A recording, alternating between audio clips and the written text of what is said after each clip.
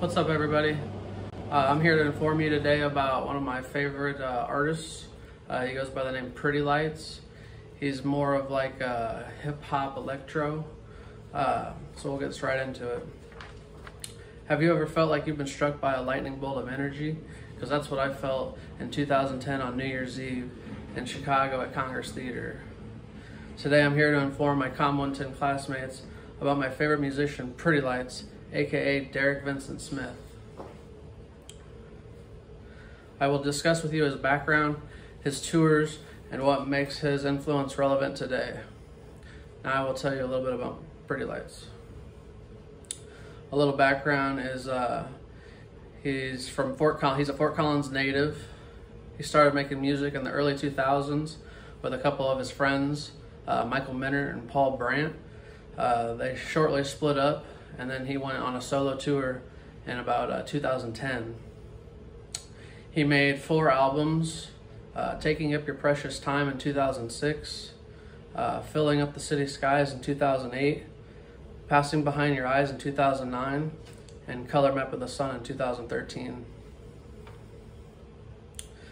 Derek went on to solo DJ sets from 2010 to 2013, and then he transitioned into playing with a 5-member band.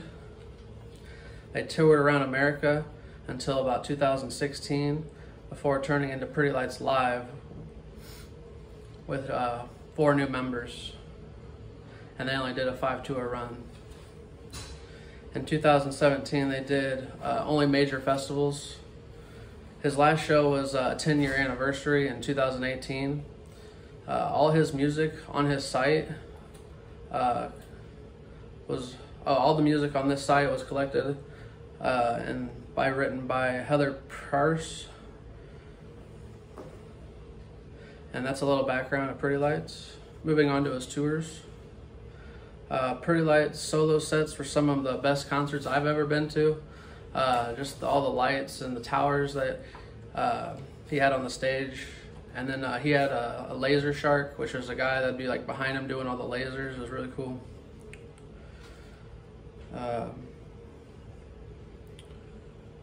His analog tour, which was with the 5 members, he had a trumpet player, a drummer, a trombone, and a keyboardist. It really added another dimension to the performances. And then he had a live band, which added 4 new members. They added a turntablist, his name was Chris Carnes, and he had some really cool scratches and solos. It was really neat. They also had a drummer, keyboardist, and they never really played the same set twice, which was always nice, making things feel hyphy, as he would say, and always full of energy.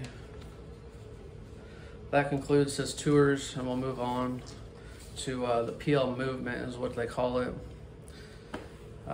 My third point is how Pretty Lights is more than just a musician. Derek was one of the first people to give free music.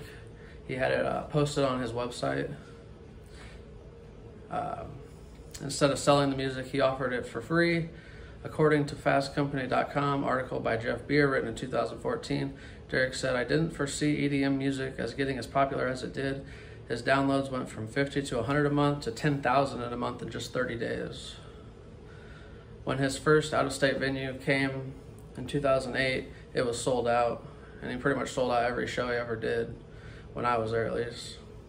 His method of free distribution of music had made a positive impact on his career.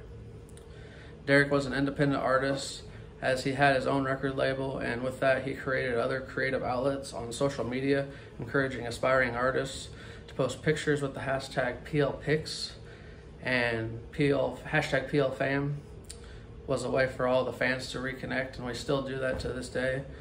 A little fun fact about Derek is he's 6'9", and he's done about 614 live performances.